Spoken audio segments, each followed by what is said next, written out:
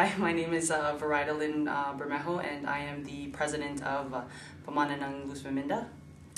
Hi, I'm Sherling. I am the artistic director of the group. Pamana was founded in 2005 here in Montreal, and so we've been around for almost 8 years.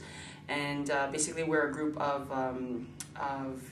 Filipinos that were mostly born here in Canada or Montreal.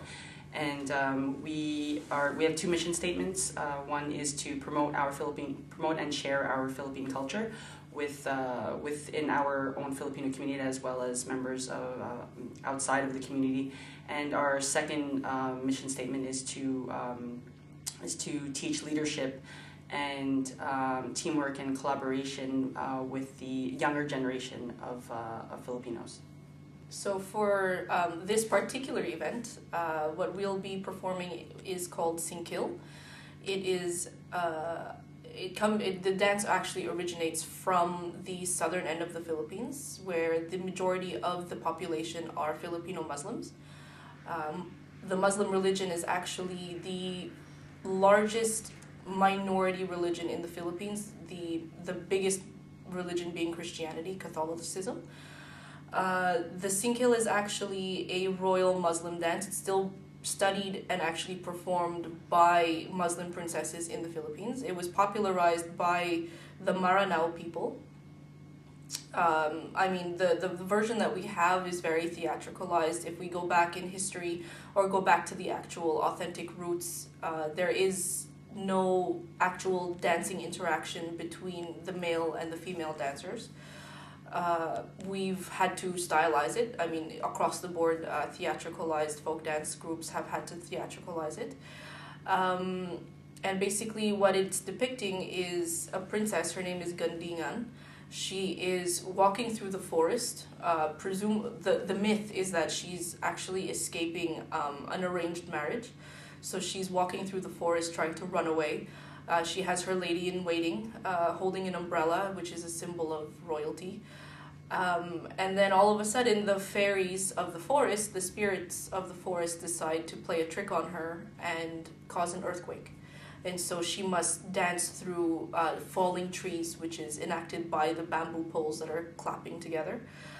The spirits are being represented by the dancers with the fans. I'm sure that you will see it, so it'll make sense then.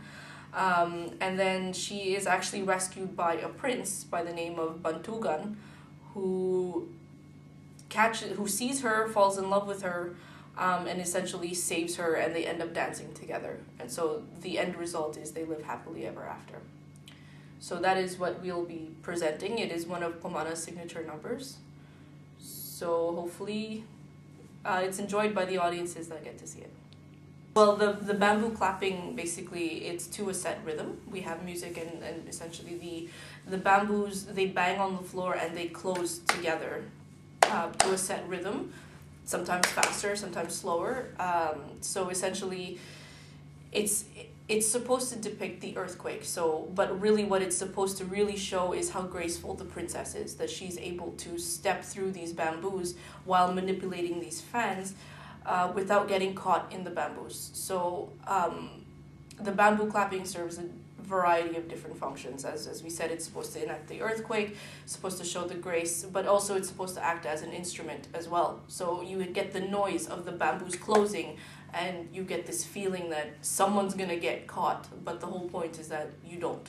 So it makes for a very dramatic performance, because the build-up of that noise of the bamboos, and then all of a sudden it stops. So that's it for that. What we hope to share with this performance is essentially, as Veraida mentioned, we have Filipino Canadian youth in our group. So what we hope to show to everybody is that even though about 90% of our membership is born here, we are still Filipino at heart. That Filipino Canadian youth is still knowledgeable, and that there are children of immigrants who are still interested in learning about their parents' culture while still maintaining their identity here in Canada. we hope that the energy that we have and the love that we have for the performing arts and for the cultural arts inspires people, whether or not they're Filipino, whether they're from a different culture. We just really hope that we give people hope that, you know, the youth still care about stuff like this, and that, you know, we are still very passionate about things that are constructive and that are healthy, that teach you things.